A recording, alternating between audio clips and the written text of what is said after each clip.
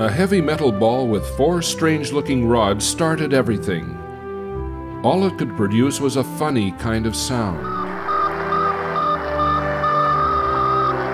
It may not seem too impressive, but please know that thanks to that metal ball, you are able to sit down and watch a sports match coming live from the other side of the world, and know whether to take an umbrella when you leave home tomorrow morning. Sputnik, the first man-made satellite, launched by Soviet scientists in October 1957, was not capable of doing much. But Sputnik will forever be remembered for paving the way to the satellite revolution, which changed our world forever.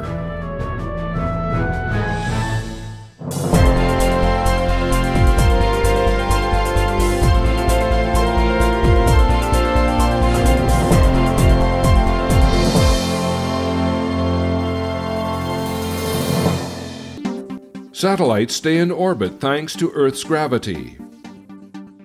In low altitudes, a satellite must maintain a speed of no less than 8 kilometers per second in order not to fall back to the ground.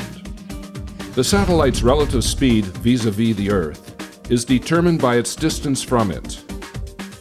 Low-orbit satellites circle the Earth once in an hour and a half. Satellites in a medium Earth orbit do so twice a day, and geostationary orbit satellites take exactly 24 hours to circle the Earth and therefore appear to be hanging over a fixed point on the ground.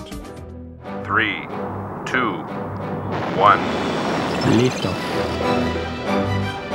The most dramatic stage of the satellite's life is the launch. Years of development and strict preparations are concentrated in these crucial moments. The launching missile, composed of 3 stages, sheds the first 2 heavy ones in the first few minutes in order to obtain maximum speed when entering space. As it reaches space, the satellite separates from the 3rd stage and sets up for operation. Its solar panels and antennas are deployed so that it can use the sun's energy. Photographic equipment and other systems also begin operations. Low Earth orbit satellites are used mostly for imaging purposes, both civilian and military. These satellites orbit the Earth about 15 times a day and can obtain either individual frames or strips of photos while maneuvering to change their angle until they complete a scan of the desired area of interest. These satellites are extremely valuable. They can detect military movements over time, assess ecological or geological changes, assist in agriculture, mapping, and much more. They give us a snapshot of our world from different angles, free of territorial limits and in real time. In medium Earth orbit, 20,000 kilometers above ground, the satellite requires 12 hours to circle the Earth. At this altitude, a constellation of 25 GPS satellites provide navigational aid to millions of people around the world. Military forces can find their way in the field and accurately direct GPS-guided missiles to their targets. Commanders in the headquarters can receive a live status of the whole battlefield. Global positioning satellites cover the Earth so that at each given moment, a GPS device on the ground receives at least 4 positioning signals from orbiting satellites. The point in which just 3 signals cross each other yields an accurate coordinate on the ground. Combined with a mapping software, the result is the familiar moving GPS image we know.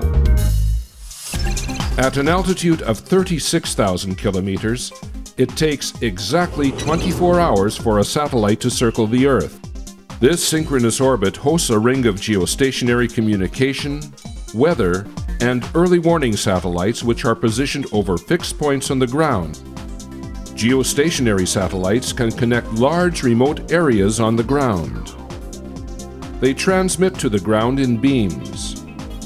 Each satellite may transmit several beams directed at various places on Earth. The area that each beam covers is called a footprint, and all the antennas contained in this area can enjoy its services.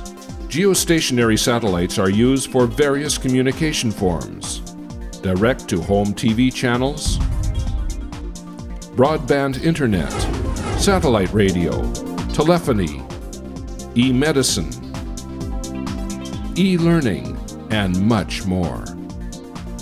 These satellites play a major role in the communication revolution our world has experienced in recent years. They allow advanced communications to reach remote spots in the world and connect underdeveloped areas to global information centers. From a military perspective, these satellites provide early warning capabilities against ballistic missiles, relay transmissions between units in the field, allow unmanned aircraft control over enemy territory, and more. The Israeli space program is one of the most advanced in the world in terms of satellites. Numerous military and civilian Israeli-built satellites are successfully operating today in orbit around Earth. The OFEC surveillance satellites provide invaluable intelligence to security units, and the ERA satellites provide commercial footage for various uses. These satellites are lightweight, have a high resolution, and are capable of performing a wide range of tasks with great agility and flexibility. The Israeli space industry has its own launching capacity to low Earth orbit in the form of the Shavit launcher, a purely Israeli-made missile.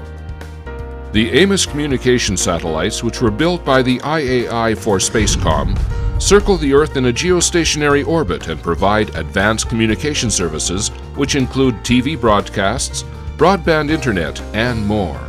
Spacecom's international success in supplying advanced commercial satellite-based communication services is one of the strongest incentives to the future development of the Israeli space industry.